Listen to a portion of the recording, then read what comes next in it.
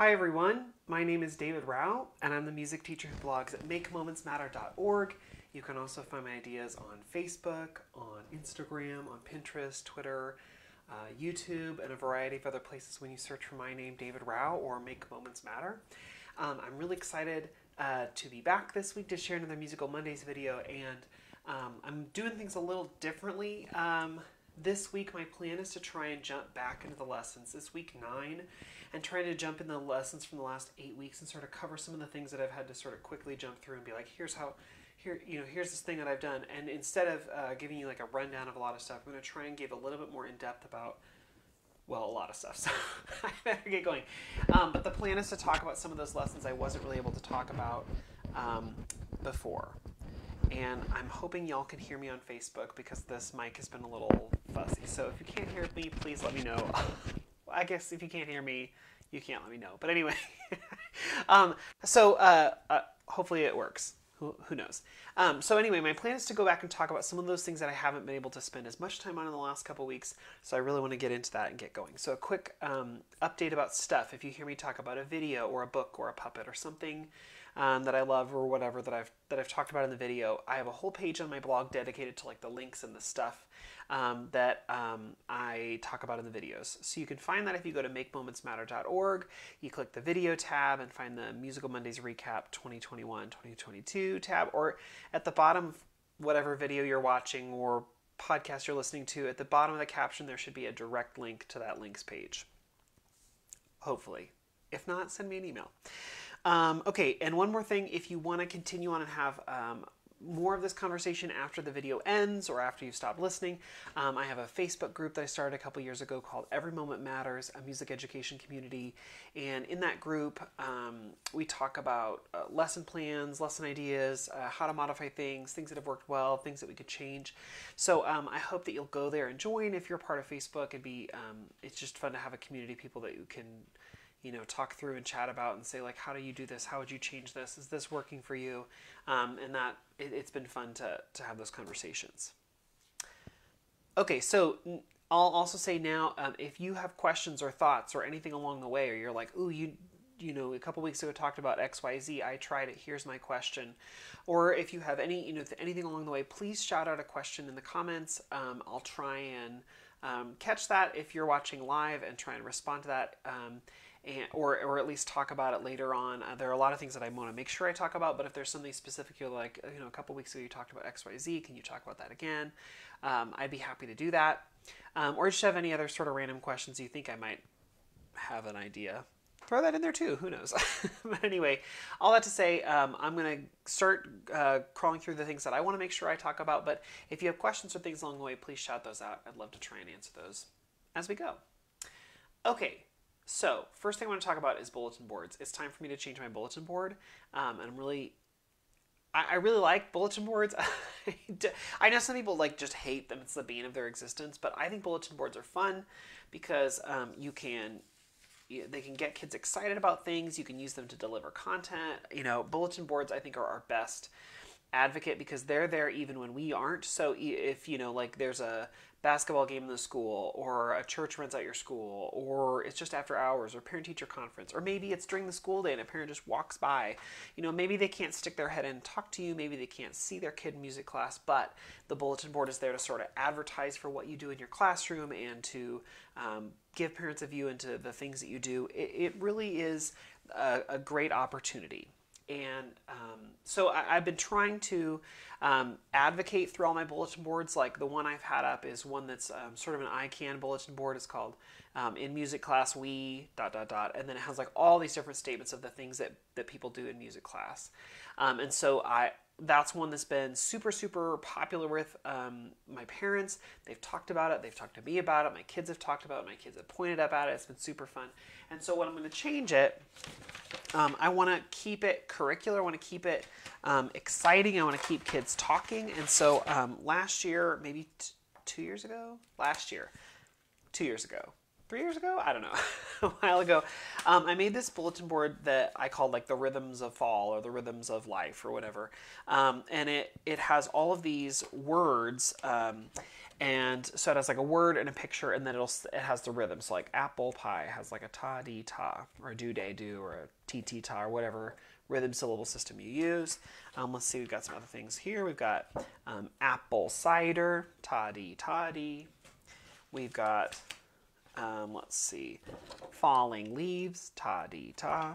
We've got turkey dinner, ta dee ta dee. That would be a good one for like Thanksgiving. Changing colors, it's another fun one. Pie, pumpkin pie, big supper, friends and family. This is one that's like really great for fall / specifically Thanksgiving. You know, it can be, but it can also, and it has things like apple picking. Well, guess what? A lot of families at my school are doing that right now. So it's a fun one to put up there. I see Brielle says, hi from Melbourne. If you're in Melbourne, I know that you're not probably celebrating fall right now, but sorry, you can think about this one for later. Anyway, so it's fun to have that up there because one, it like ties in with it's fall and we're putting up, you know, fall theme stuff, and it's all the right colors for that, right? Like it's all the like the fall colors and the fall themes and the whatever. So kids like that. But also it reinforces like words, finding rhythm in words, making connections with that. It helps kids start thinking about other fall words that maybe are also have rhythms, or how they would say them, or how they might speak them or read them. And so that's fun to do, and to sort of get kids thinking about rhythms while they're also thinking about like seasonal words. And so then having this out in the hallway means that then I can have lots of conversations in my classroom about other words in the fall, or like how you find the rhythm of words, or, you know, all sorts of fun conversations like that. And so that's a really fun one to put up. But if you want that same sort of idea but don't want to do a fall theme, I have other themes too. So I've also in the past have put this one up. It's Rhythms of the Sea, or Sounds of the Sea. I forget what I called it. Dolphin, squid, pink starfish, lots of bubbles, penguin. So it's got all these rhythm words that are all like ocean themed. That's when I put that one up when I have like an ocean themed concert. It's really fun to have out in the hallway when I'm doing that. One more, if you're, again, you're like, I like that idea, but what else have you got? And I've also got like a theme that's like farm words. There's one that's like animal zoo words. There's a whole bunch of different options. This one is also fun. It's like sounds of the season. So it's got Kwanzaa, decorations, hot cocoa, candy cane, reindeer. So I mean, it's like got all these foods that are not foods, all these different words that are like holiday or winter holiday or whatever themed. There's like Kwanzaa and Hanukkah and Las Posadas and Christmas all in here. Let me see if I can find another example in here, because I just showed, oh yeah, Las Posadas, Cole, that's a good one.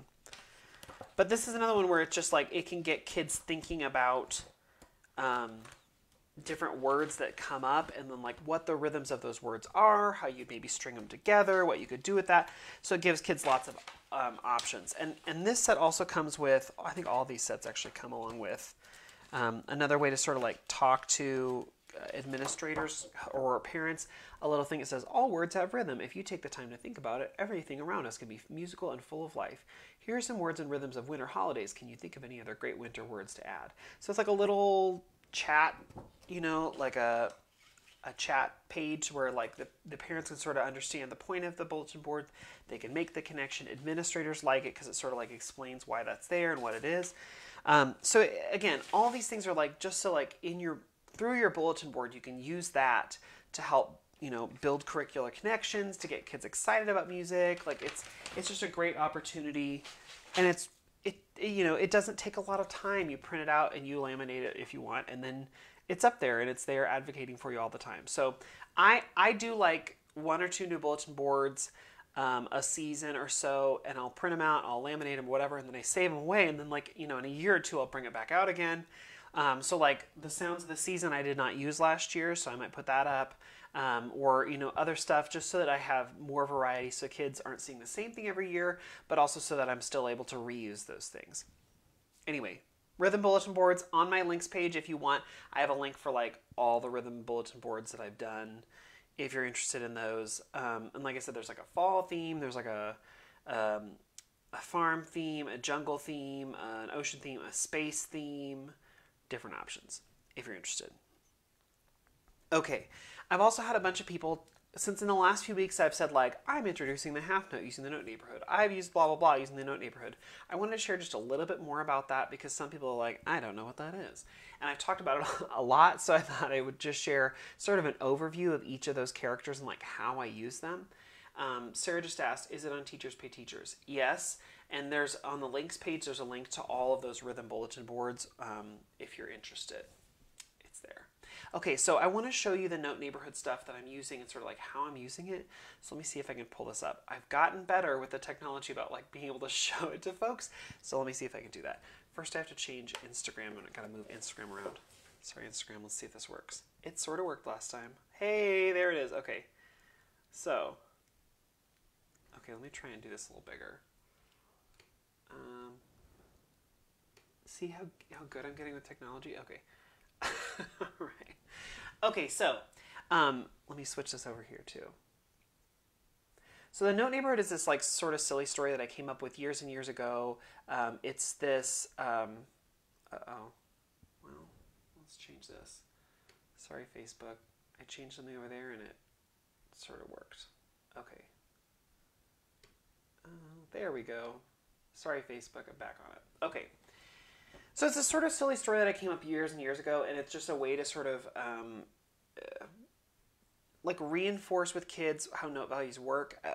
If you're familiar with like Kodai at all and how Kodai explains concepts or how they use like a process to teach a concept, they always talk about like prepare, present, practice, where if you're teaching like 16th notes or you're teaching a half note or something, you always try and prepare that by like singing songs and playing games where that note value is present, and then you get it into kids' heads, you get them to try it. It's always sound before sight. Like they're trying it, they're feeling it, they're playing it, they're patting it, they're doing whatever, and then eventually you name what that is in the present stage. And that's sort of where the note neighborhood comes in. So my students, we play a lot of games, we sing a lot of songs that include 16th notes or half notes or a quarter rest or whatever. And then the note neighborhood sort of helps to name what that thing is and also gives it a story. So for example, you know, he says like, hi there, I'm Tommy, but all my friends call me Ta. This is my house and it's not too crazy around here. I don't need to rush. You know, like it goes through and tells a story. So like with my students, what I do is I say, I know you're great readers. That's with amazing readers, but let me just read these for you so that we're not, you know, trying to rush through. Let me just try and read it for you. Because there are some kids who are going to just jump in and try and read everything, and that's fine. But I always want to like say like, here, let me just read this for you. So I read through this story. So like this set is called like Meet the Neighbors, and it has multiple neighbors, but I have like a full PowerPoint for like just half note or just 16th notes or just quarter note or whatever to help sort of give kids an understanding of what those things are. And it just basically goes through and explains like how the note works. They get to practice reading it. And so what I'm doing is like I'm using my little laser pointer, I'm using my finger to help them track along from left to right, and we just like get that process of how to read it. And then, you know, then it comes out and says like, well, you can call me Ta, but just know that some people call me by another name. They call me a quarter note. That's my special vocabulary name. And at that point, we like point it out on the bulletin board or on the word wall or whatever and sort of identify it, see where it is. And then usually after we learn that, then we go and you know, read different examples. We try it out. Quarter note's a bad example for that because it's, you know, if you have a line of just quarter notes, well, there's only like one option. There's no variation there. But once they've learned eighth notes as well, then you can, you know, tas and toddies or do's and do days or whatever it is you say at your school. But they can go through, and then once they've learned that, then you can practice. So like there's the prepare, which is getting into their head before you ever name it. Then you name it in the present, and then you get to practice it. That's sort of the Kodai way of shaping how you teach a concept. And so Note Neighborhood fits right in there in the present. It sort of lets kids meet those different things. So like here they're meeting Dion, and Dion is Ta's best friend, and they high five all the time. And so then they, they do their jump five, Toddy, and then we do it in patterns, right? So like every note neighbor has that same thing where it's like you introduce who they are, you try them in patterns, you try a different version, you try a different version, you try a different version, and then you label what that thing is with its like vocabulary name, and then you move on, right? And so I have that for, quarter note, eighth notes, quarter rest. They are about to meet the sassy half note, but then they run off, and they get to meet the quarter rest because he's hiding from the half note. He doesn't want her to know who he is. So there's that's how the quarter note. They meet the quarter note. They go and they try that out. They read it. They label it. I'm jumping ahead here because I don't want to spend my whole time talking about note neighborhood. And then they label it, they talk about the vocabulary word, and then they meet half note. So this is sort of a progression of how I do all of this. And she's real sassy. She snaps her fingers and waves her arm around, and that's how that's that wave of the 2 beats of snapping and waving is how they get the half note. And it talks about how like her house is so big it sits on 2 lots. So there's a lot of like explanation of like getting the kids to sort of understand how the notes work together, and like the relationships between them. And this is, again, I found that like just giving kids a narrative really sort of helps them understand, even if it's sort of a simple narrative, like giving it a character helps them understand like, oh, and it sort of helps them remember like, oh, this gets 2 beats. And so that's sort of like how I introduce when I'm introducing the notes. And then from note neighborhood, like we practice it, but then also you can just jump to anything. You can do any sort of note reading, and kids will remember the story of the sassy half note. They'll remember the story of, let me jump ahead here, to king whole note. They'll remember all of that, and that helps them sort of remember how the notes work together and their different note values, and how everything sort of fits together. So that's like the world's quickest, briefest overview about note neighborhood. And let me show you those resources. How do they work? So in each little note neighborhood thing, you can see there's like a scope and sequence. Let me change this over here on Facebook. There's a scope and sequence. So like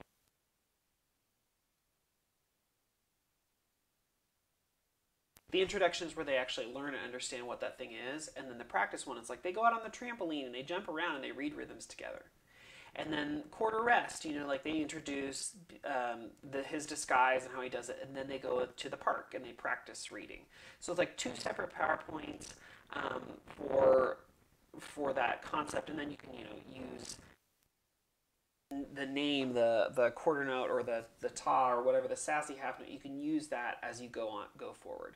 So for each thing, there's like the introduction and then the practice, the introduction, the practice. And I use each of these introduction PowerPoints just to sort of help kids understand like how the note value works. And then from there, I just use, I'm not explaining this well. I use it to explain how it works, and then I just use that terminology from then on, like the sassy half note or king whole note or whatever, to help kids sort of understand the concept and the connections. So this like scope and sequence that I'm flipping through right now, this is in like every note neighborhood thing. One of the things, if you want to get a little bit more, is that if you go to my teachers page and you go to you go to the note neighborhood stuff. The first one is free, the quarter notes and quarter rest. So if you want to like download it and try it and see what it's like, you can get that. It's free, and you can like see how it clicks through and like how all of that, how all of the stories sort of work, I guess. So you can sort of see how that might work in your classroom. I hope this sort of gives you just an idea of how I fit that in. It's usually like at the end of a lesson, like we'll do something active for the first 15 minutes, and then the last 10 or 15 minutes we'll like read a note neighborhood story. They'll learn a concept, we'll practice it or whatever. At the end of every show, every PowerPoint, there's like a practice page where you can see the note neighbors like not in their costumes, not with like the hat or the glasses or whatever, just regular standard notation you could read through. And that's sort of how I use the PowerPoints in my lessons. It's not its own thing for the whole day. It's like at the end of the day, and then we use it. And then the next time they come back, we might do the practice PowerPoint, or we might just like remember how the stuff works and sort of use that to explain the note value. Hope that helps. Okay. Um, cool. I'm just looking through comments here to make sure that I get everything. Okay, cool. So if you have any questions about that or anything as we go on, please shout those out in the comments because I'd love to try and answer them if I can. Okay, next up, Old Lady Who Swallowed a Fly. I know I talked about there are other books out there, and like I said, I've already put on the links page, there are tons of other Old Lady Who Swallowed a whatever books. I have a couple more I wanted to show you. So I think the one that people are most familiar with is this one. This is because it's like the Scholastic, it's everywhere. This is by Lucille Calandro, at least this one is. Yes, and illustrated by Jared Lee. So like Old Lady Who Swallowed a Rose, Valentine's Day. Old Lady Who Swallowed a Cow. Well, that's just like a farm, I guess. And then there's like Old Lady Who Swallowed, Old Lady Who Swallowed a Bat, Old Lady Who Swallowed a Bell, Old Lady Who Swallowed whatever. There are like 1,000 of these books by this same author, and so these are fun to put in. They're fun to put in like a sub tub if you've already taught the song and you want them to sort of get like another taste of it, another try at it. There are tons of fun Old Lady Who Swallowed whatever books, and I have a whole list on Amazon of like those if you're interested. Here's another one sort of more unique. There was a bold lady who wanted a star. It's a super fun one. This is by Charisse Merciel Harper. And I'm pretty sure I put this one on the Amazon page, but it goes, there was a bold lady who wanted a star. I don't know why she wanted a star. It seemed too far. There was a bold lady who bought some shoes. She ran for miles and then stopped for a snooze. She bought the shoes to catch the star. I don't know why she wanted a star. It seemed too far. There was a bold lady who bought some skates. She slid and she slipped down hills and through gates. She bought the skates to replace the shoes. She bought the shoes to catch the star. I don't know why she wanted a star. Then she buys a bike. She's like trying to go catch the star. She buys a car. It gets progressively, more intense with more things. Then she buys a plane. And it finally ends up with her buying a rocket. And she buys that and then she zoomed up and caught the star in her pocket. And she rode it back. She rode the rocket to the plane. She rode the plane to the car. She rode the car to the bike to the skates to the shoes. And then she finally makes it back. And she puts the star in a jar. Cute little book, another fun variation. The last one that I'm sure many, many, many, many, many of you know about is this one called I Know a Shy Fellow Who Swallowed a Cello. There are so many cool resources that go with this one. This one you can find, there's a Reading Rainbow version of it being read. There are a ton of other read-alouds on YouTube. It's Scholastic, it's old, so you can probably find it used. It might already be in your library or in a half-price books or whatever. It's just a fun one where he keeps swallowing instruments, and then obviously has a problem at the end and spits them all out, right? A super cute little book. If you don't know this one, it's delightful. And you can easily throw this in a sub-tub with, like any sort of worksheets about instrument coloring. I need to have a sub in the next week or two, and I'm going to put this one for my younger kids, specifically first grade, because we just did Old Lady Who Swallowed a Fly with like the puppet that eats all the things, and then they can have like coloring sheets with instruments. Those a couple years ago that like have the instrument, the name, and what it does. So it's a fun way for them to like get the content, do something a little bit more active, but not so crazy. Like subs like coloring sheets because they're like, hey, I know how to do that. Even if they're like, I'm not a music person, but I know how to, so it's fun to be able to add that. So tons and tons and tons of little old lady books. Just keep collecting them and putting them in your sub tub or putting them in your resource pile or put them in your, on your shelf. You're able to use them all year long. I introduced the song early on in first grade, and then throughout the year, if I need it for subs, if I need it for last 2 minutes of class or whatever, I can pull out any number of these books, and they're fun to add in. Okay, Kelsey says, have you seen these puppets for Little Old Lady? Yeah, I haven't seen your Etsy listing. I'll have to check that out. It's like sort of creepy stuffed Little Old Lady. It's not really a puppet, but like she eats stuff, and it's fun to have. I wanted to throw that out there because I know that I'd already talked about, like, there are other books, but I've not really talked too much about many of them, so I wanted to throw those out there. Another book that I talked really quickly about in the last I think last week, was this book by Violet Duncan called Let's Hoop Dance. Violet Duncan has 3 really great books. I have all of them. I don't think that she's on Amazon, but you can find her on her website, which is, I think it's violetduncan.com. I think I put it on the links page, but now I'm blanking because that was 20 minutes ago. I can't remember. Yeah, violetduncan.com. So in this book, it talks about Native American hoop dance. It talks about like the father in the story, Tony, is teaching his son Naichi like how to hoop dance, why they hoop dance, what they do. One of my favorite things about it, and I shared this last week, was they go through and it's these really just adorable pictures of father and son learning how to do this. And Naichi takes his hoops everywhere. He's so proud. He's so excited about it. And it shows him how to do the hoop dance. Ooh, let me get to the page I wanted to show you. Yeah, so like how to hold it, how to use it, how to hop through it. What do you do to make shapes? What kind of shapes can you make? Talking about like, ooh, this one looks like it could be like a caterpillar. This one looks like the sun. Oh, this one looks like the wings of an eagle. So when I use this book, how do I use it? Well, I read through the book. It's got these really great pictures that kids love to see and love to make this connection with like I especially show this to like my kindergartners because he looks like he could be kindergartner, first grade, so like they super connect to that. So because there's a kid who looks like their age and they're excited about it. So I love to read this, and then I show a video of Tony Duncan doing hoop dance. He's like an international winner for hoop dance competitions. So there are a couple really cool videos. I put one out there like a year ago when I first read this book. I shared it on my links page of like, wow, it's him at a competition. It's so cool. And then in 2021, he did a special video that is like just him in front of this like beautiful, beautiful canyon or vista. I don't know exactly where it is. And it's like just him doing his dance in front of this like absolutely gorgeous background. And so I was like, why have I been showing kids this other video? I'm going to show them this one instead. So I put that link on the links page because I just found it today. But I show them that because like we read the book and understand like how the hoop dance works, why do they learn it, well, all of that, and like how does that happen? And then we watch it actually happen. And as I'm going through, I don't just like sit back and check my email when the video is going. I'm like, ooh, remember that's what they said? That's like, ooh, they're doing that. That's like the sun. Remember they said this is supposed to look like the sun. Okay, and here, yeah, this is where he's supposed to look like he's got an eagle with eagle wings. Okay, and then this, so like as it's happening, I don't just let it go. Like, and then kids start saying like, ooh, yeah, I think I see the wings, or like, ooh, yeah, that one does look like he's riding a horse, or it looks like whatever. And so they sort of start to make those connections.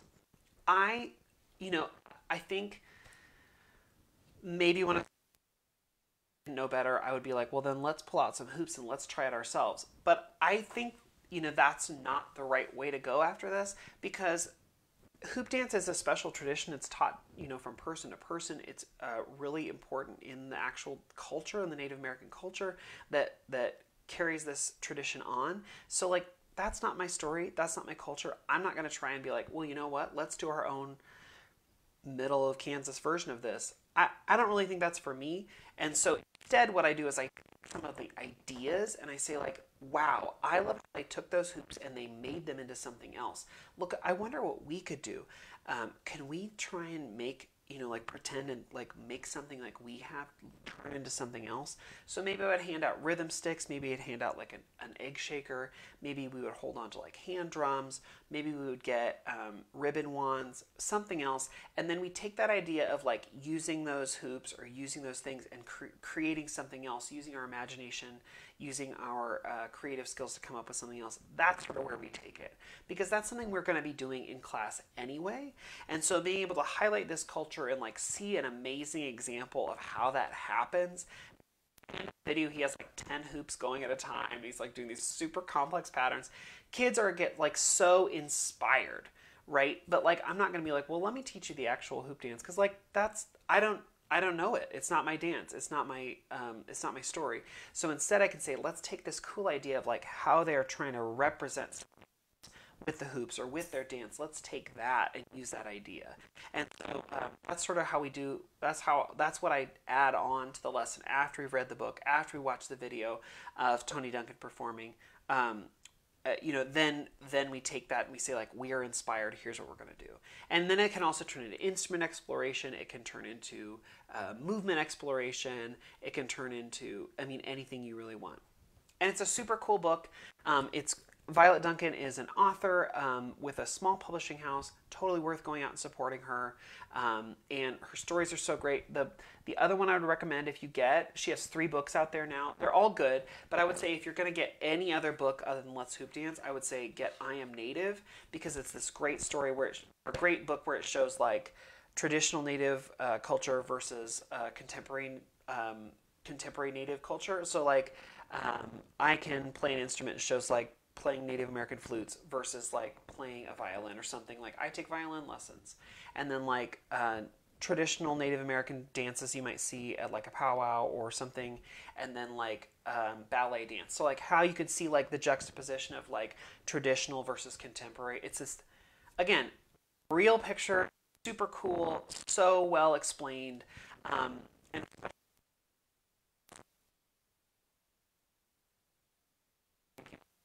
Americans hundreds of years ago, and that's all. Kids, I feel like sometimes all they get, but like part of our history, but they are still a part of the present. And here are these great ways you can see their cultures represented. Here's a way you can see them taking their culture and pushing it forward. And it's just a great way. That book is a great way to sort of explain more of that and help kids understand. So Let's Hoop Dance is a great book, and you should also go check out Violet Duncan's other books. They're delightful. Okay. All right, so let's talk about Omochio. So a couple weeks ago, I shared about this poem I learned. Not that I did not come up with it, but it's a poem from Japan. It's like a hand clapping game, and it's one that I learned at an ORF level, but then I went and looked and found it on a bunch of blogs. I found a bunch of explanations of like how it's actually used, and so I wanted to share more about sort of that process of that, because some people are like, I don't exactly know how you go through and teach us. So let me share a little bit of that. Maria, I would say, you said I'm cutting in and out. Maybe try refreshing. I've had people say that before, and usually refreshing the page helps. Hope so. Okay, so omochi. Omochio tsukimasho. Omochio tsukimasho. Petanko, petanko, petan, petan, petanko. Konote, konote, konote, konote, konote. Ton, ton, ton, ton, ton, ton, ton, ton, ton, ton. That's the version I've learned. There are other versions. And so what I do with kids is like I show them how, there's a video online I found on YouTube of how mochi is made. And mochi is this like traditional Japanese dessert that's made by pounding rice. And you pound the rice and then you add flavors if you want. You add like asuki beans, or you add other flavors and stuff into it. And then it's this like sort of gooey, sticky dessert that's sweet, and it's a super fun dessert to have. That you would find traditionally, like in Japan, there are lots of more modern versions. There's the traditional flavors, but the way that it's traditionally made is like pounding rice with like a huge hammer, and like super fast, and like going in, and then like between each hammer, there's like a person who puts their hand in and turns it or moves it or whatever. And so it's sort of dangerous actually, but the video shows all that, explains it, and then what we learn in our story is the poem that goes along with it, because they say like we shout or we sing or we do whatever so that everyone's in the same rhythm, so you don't accidentally get your hand crushed. Right. So, so the poem, the words of the poem, they roughly translate to like, we're pounding rice, we're making the sticky dessert. I don't remember the exact translations. I know I put a link to that on the links page weeks ago. So check out the links page. But the poem goes, Omochi, well, if I'm doing it with kids, let me go back. What I have them do the first time is just pat the steady beat while I say the poem. So, Omochi o tsukimasho, omochi o tsukimasho, petanko, petanko, petan, petan, petanko. Konete, konete, konete, konete, konete, ton, ton, ton, ton, ton. ton, ton, ton, ton, ton. We go like line by line. We learn the words. I say them, they repeat. I say them, they repeat. We go back and forth. We learn the whole poem. And then, and after doing that, I just have them keep that steady beat, right? So maybe they're patting it, tapping it, maybe they're clapping it, whatever. Eventually, we have them clap it. We have them clap it like this. And I say one hand is steady. Pretend like you've got a bowl with rice in it, and you're going to be, hitting it with your hammer, right? So let's pretend we're doing that, right? Okay.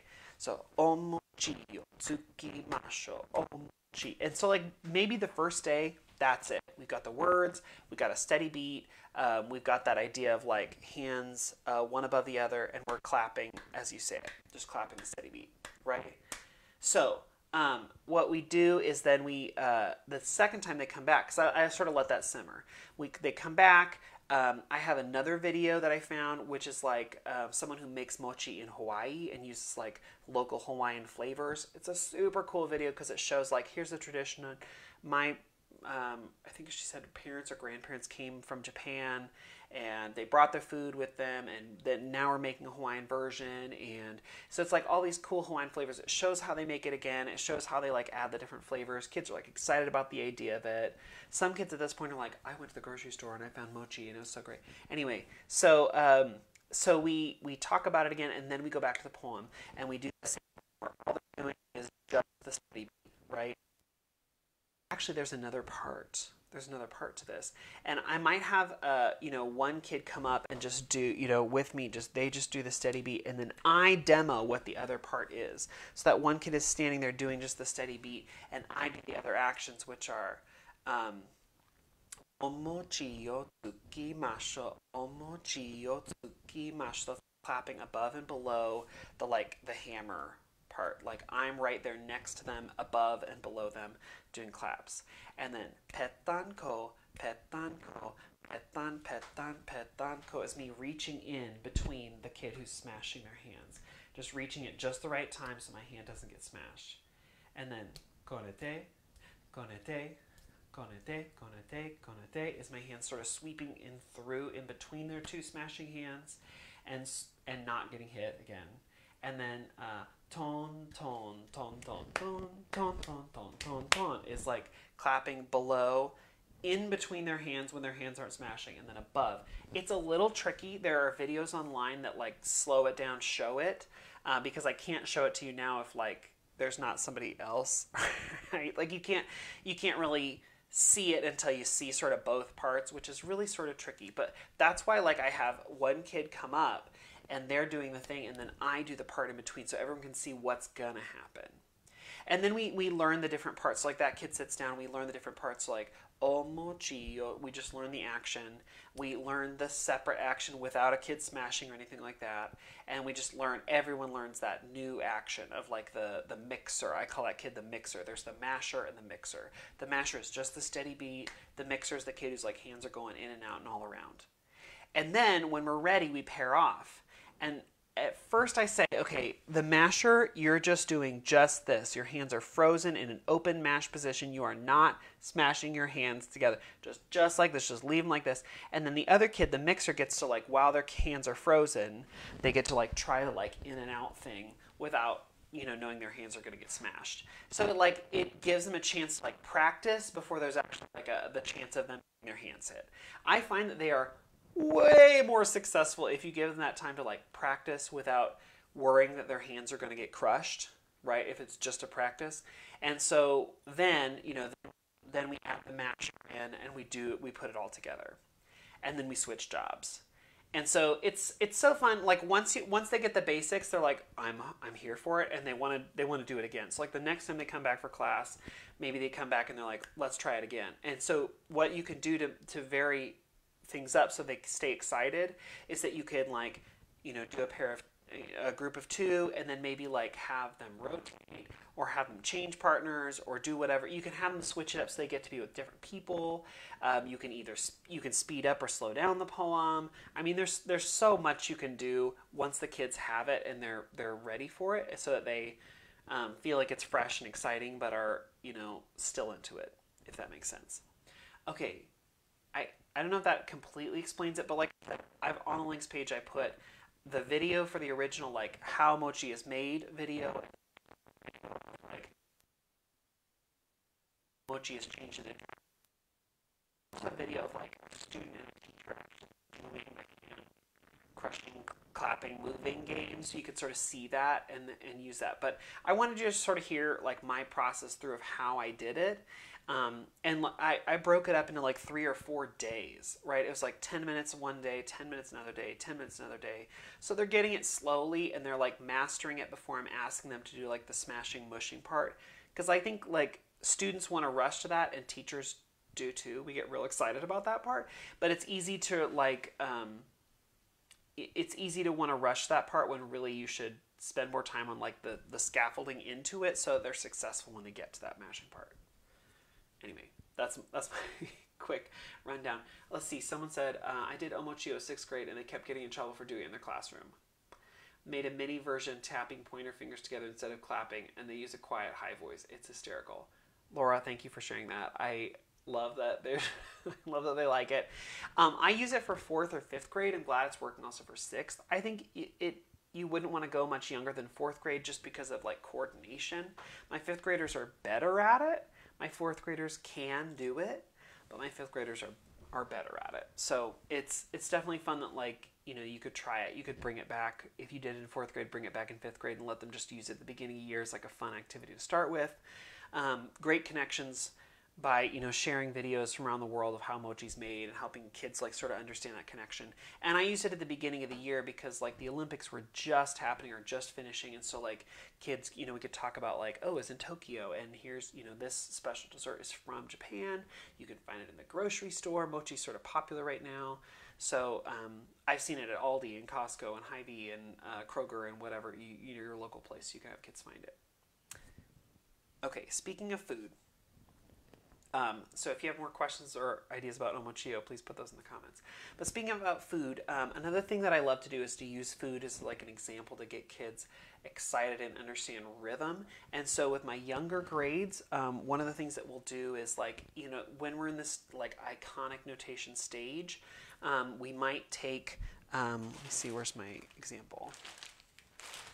We might take icons and just like map out what foods make what sounds. So like if we have my whiteboard, I might say a word, I might say like apple.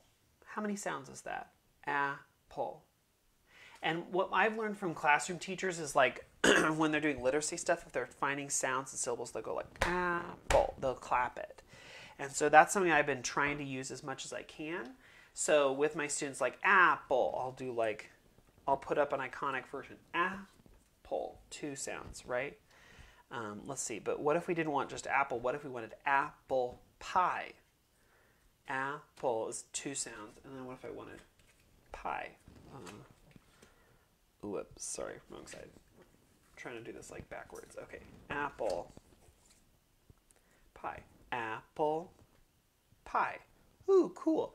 Apple pie, and then we'll clap it, we'll read it, Let's see, what if I wanted apple cider? Apple cider. Oh, cider. That's 2 sounds. Okay, I'm going to have to do cider. Apple cider. Great. What if I wanted, let's see, what if I wanted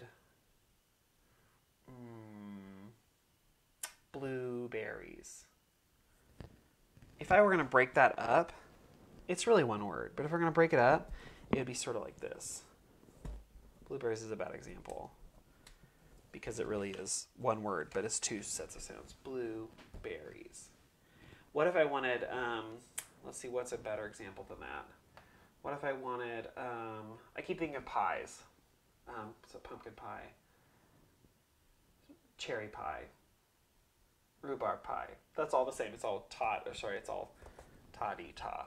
So that's not a really good example. What if I wanted Um, Sugar cookies, right? You could do that. So a lot of times around this time of year, we'll think about foods, especially in the fall. We'll think about like apple picking, and we'll use like fall foods or pumpkin patch or whatever to try and come up with different versions so that kids are starting to think about the sounds of foods, how those go together, and so then maybe I would say like, okay, um, I'm really hungry, and so I would like, let's see.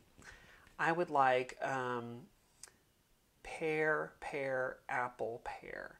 How could we do that? And so like maybe it starts out with me and with like things on the board like this, and then I give kids counters. I give them their own little icons, or maybe you use like those erasers from the Target dollar spot or whatever, and you can come up with like, what did I say? Pear, apple, pear, right? And you can sort of, it's not really notation, it's just iconic, right? But you can use that. And so then we get into foods. We talk about those foods and how they have different sounds, and we play around with that as much as we want with my younger grades. And so it's using the foods to like give us the idea of rhythm and get some of those patterns together is really easy. And then later on, when we're ready, then we might take like, once we've identified quarter notes and eighth notes, like maybe already on it. And then it also has like an actual iconic notation, a standard notation version of the rhythms. Like radish is ta, ta. Or let's see, broccoli, ta, dee, ta. Or milk, ta, rest. Sorry, you can't really see that. It's sort of washed out. Let's see, cranberries, ta, toddy. You could take these foods, and then with the food cards, you can arrange them. You can put them into patterns. You can create little arrangements. You can create little four-measure patterns. You can do, there's so many things you can take where you take these words, or maybe you take like you choose your favorite ta, toddy pair. You choose your favorite ta, ta pair. You choose your favorite ta, rest grouping, right? And you use that, so then like you can like coffee, hot chocolate, milk. Hot chocolate, coffee, milk. You can like take those and put them together and make little patterns and little. But again, food is universal. So I love using that with kids, especially around this time of year, because like kids are like, hey, it's fall, let's talk about food. Then, like for older grades or with subs, it's fun to then take that idea of the food, and I like to use technology, especially with subs, because kids like can click through real easy. We did a lot of this last year because of COVID, where they had to only use technology or had to use our iPads, and so kids are much quicker at this. They're able to use this. So what I do is I have, for some of these games that I've made, I have a little page with a QR code, and all my kids have iPads. You can also use Chromebooks or whatever. But I wanted to show you a couple of the games that I've been using with them. So let me see if I can switch this over. Okay, so cool. Oh yeah, my iPad. Let's see if that's going to show. Nope. Okay. Oh, nope. Let's see. Hello. iPad. Nope, not that one. Nope. Okay, well, maybe my game's not going to work. I'll have to just show it to you this way. So on my iPad, I thought I was going to be able to show it the fancy way. Nope. Okay, so I've got a couple games here. So what I do is I leave a little QR code, and the kids can scan it with their iPad, and then they get to play a little game where like they click it. And this is, some people have asked me, they're like, I can't hear the sounds. These games don't have sounds because I talked with my reading teacher. I want them, like the reading specialist and I have talked about like they should be sounding out words, and how do you make those connections of sounding out the words with the rhythms themselves. So instead of just like hearing it, I want them to like, this is that audiation where you have to think it in your head. You have to come up with it on your own. So I want them to spend the time going through the words, and sometimes the words will help them. So like apple cider is like apple has its own set of sounds. Cider has its own set of sounds. So they're going through and they're trying to find those sounds themselves. But for some kids who are not strong readers, there is a picture on every page. So like give them an idea. But like I developed this with my reading specialist because she was like, this is cool, and they can come up with the words and they can make that connection with the sounds, and then the picture really helps those learners who are a little lower. So basically what they go through on this game is like they find the rhythm that's correct, and they press the pie that works, and if they do, they get a hooray. If they don't, let me show you what happens. Peas. Let's press the wrong one. Oh no, the food fell off the table, the dog got it. Oh no, how terrible. So like they can, they get a chance to try again. So this is pretty basic though, because it's just quarter notes, eighth notes, and quarter rests. So I've had folks say like, but what about like 16th notes? So there is a version that I came out with just like a month or two ago that now has like 16th notes. So like you could do the one item version where you have like one food at a time. So like this one you have like pizza, and you have to find out which one is the right one. This is where I have kids start, especially with 16th notes, because some foods are a little trickier, or some kids need a little help. So isolating just one food at a time is pretty helpful. So like pizza, they press it. It gives them a chime for like, you got it right, but it's not going to say like pizza. It's not going to say the word for them, but they do get a little sound if they get it right. Grapes. Let's see if they get it wrong. Okay, hold on. Macaroni. Okay, I'm going to choose the wrong one. Hello.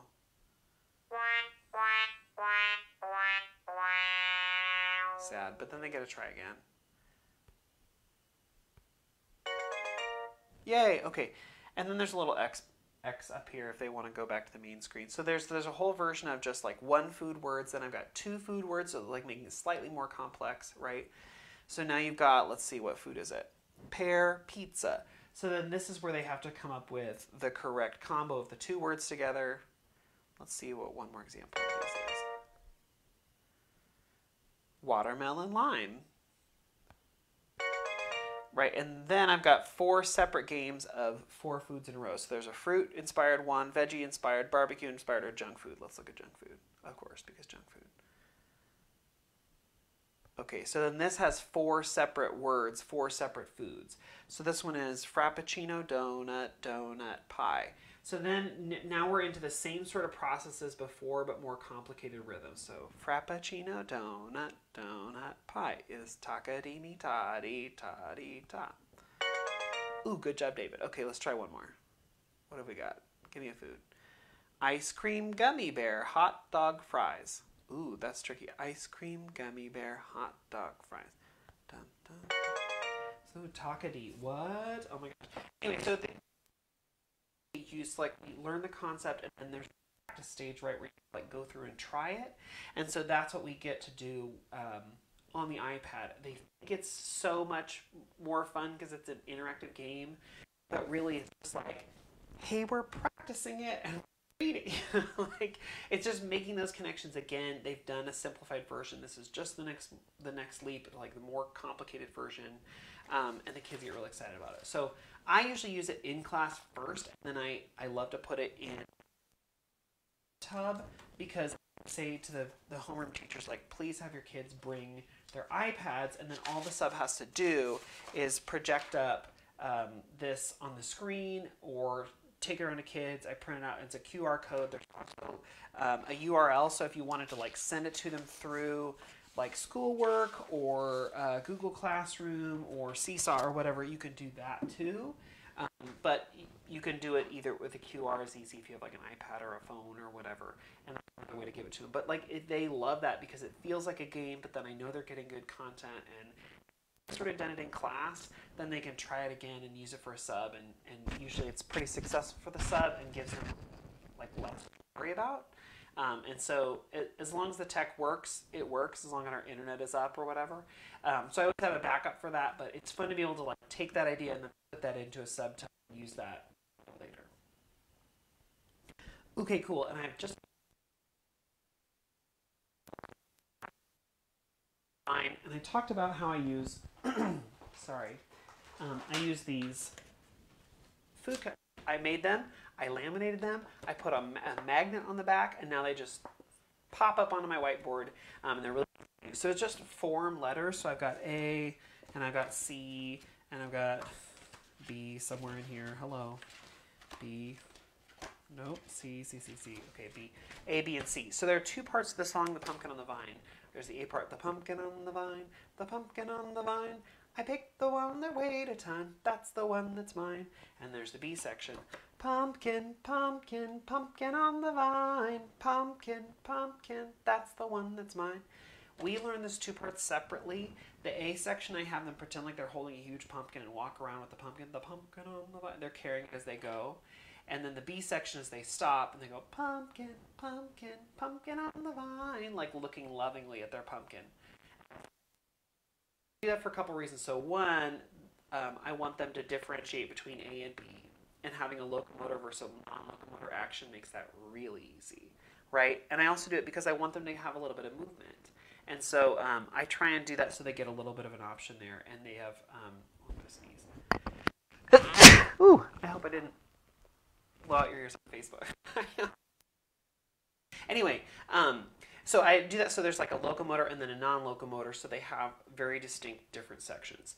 So what I do, and then I let like my random stick picker app choose a kid's name, and the kid gets to come up and put it in any order they want. If they want to do BA, they can. If they want to do ABA, they can. If they want to do BBB, they can. If they want to do, whatever. I have printed out. So the longest we're ever going to get as far as like a form is 6 parts. And the parts are all short anyway, so it's not like a huge deal. But on it, in that lesson, my principal came in and was like, we're doing an evaluation. So saw that. So what was fun was that then any random kid who got pulled by the it meant that over the course of a couple lessons would get a chance to do that. It gave them a little bit more ownership, and then also we had to sing and act out whatever they did. So in the lesson, it was like a kid would put up their thing and do the wrong part on purpose, and I would let kids catch me and be like, no, what's next? You're singing A, and so it helps them always check back to the form on the board.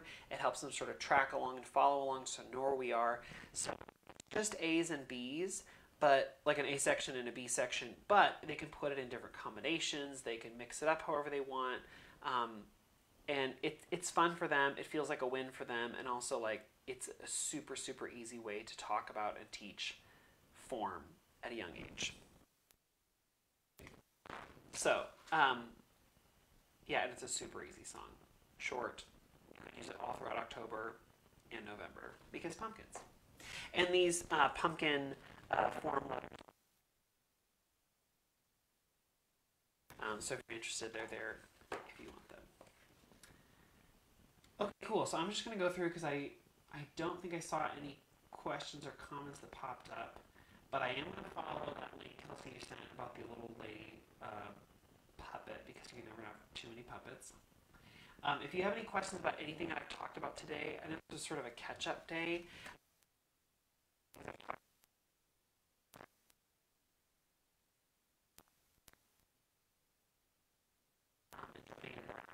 But I want to make sure I went back and talked because I've gotten some emails about can you tell us more about Note Neighborhood? Can you tell us more about Omochio? Can you tell us more about? So I wanted to make sure I got to that this week. If you have any questions about any of the resources or stuff, please check the links page or send me an email. I can send links to you too, or if I didn't talk about something, I'm happy to do that. I'm going to see many of you this week through the Newfoundland and Labrador and the Manitoba Music Conferences coming up. I'm so excited about that. And if not there, I hope I'll see you next Monday for another Musical Mondays video. Bye.